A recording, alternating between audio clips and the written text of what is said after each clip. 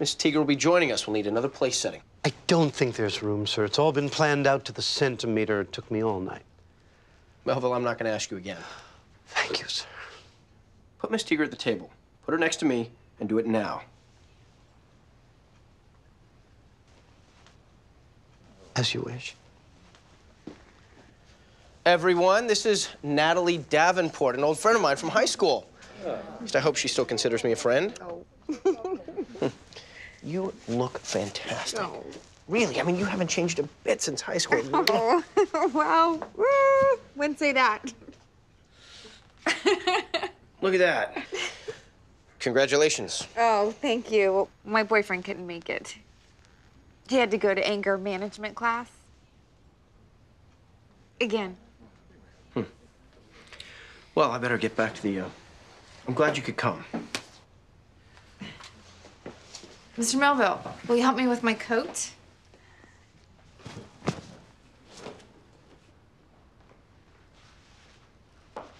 How did you do that?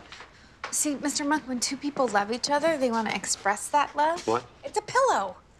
Ah, well, that explains almost nothing. I had to come. I realized something about the frogs. What frogs? Okay, on that 911 call, there were no frogs in the background. You were there. Remember how loud they were? That call was definitely made from someplace else. Not necessarily. Maybe they just weren't croaking. Maybe they were tired. Frogs don't get tired. You don't think frogs get tired? No, I don't. Believe me, frogs get tired. The hopping and the thing with the tongue. You try hopping around and catching flies, you wouldn't last 10 minutes. This man is a creep. Why are you protecting him? I'm not protecting anyone. There is no evidence Then here. find some. You're a detective. You were supposed to go check out the car in the garage. Have you been to the garage? No, something came up. What? This, my life, my new career. I love it here. No, you don't. Yes, I do. No, you don't. I can tell. You look terrible. Well, fortunately, this job is not about my looks. Have you been sleeping at all? Mr. Melville, should we begin the main course, sir? Yes, thank you, Mrs. Murphy. All right, give me the page. What? My father's journal, you stole a page. Give it to me.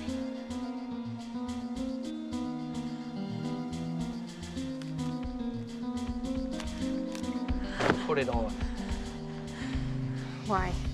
There's going to be an accident. I told you, it happens all the time. Hey! Have you seen Natalie? She's with Paul. Back that way. We have to borrow this. Paul, you can't do this. Oh, I can't? Look up there. See that well? 2 weeks ago, I shot my butler and dropped his body in it. You should have gone with me to the prom, Natty. Lieutenant! Lower the weapon. Melville? Just lower it!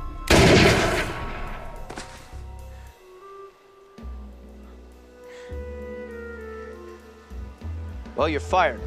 That goes without saying. Mr. Monk, look. His father kept a journal. He came back before he died. Makes sense. It all makes sense now.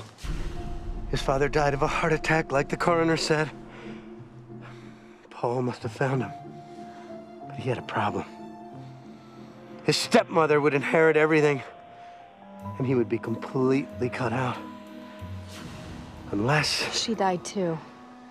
she not only had to die, she had to die first. Or at least it had to look like it.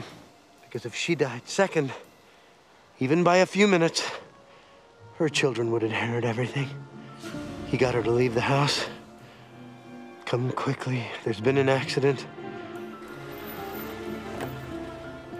He brought her up to Sweeney Road, and that's where he killed her. Then he set the stage.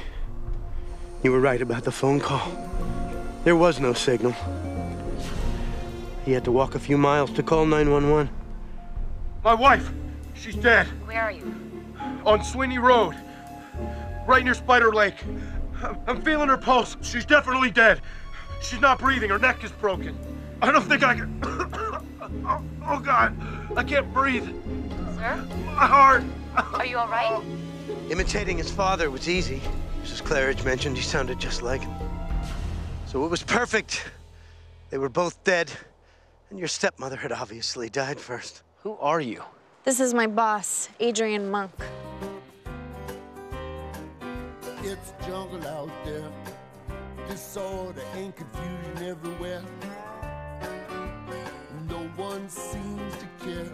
Well, I do. Hey, who's in charge here? It's jungle out.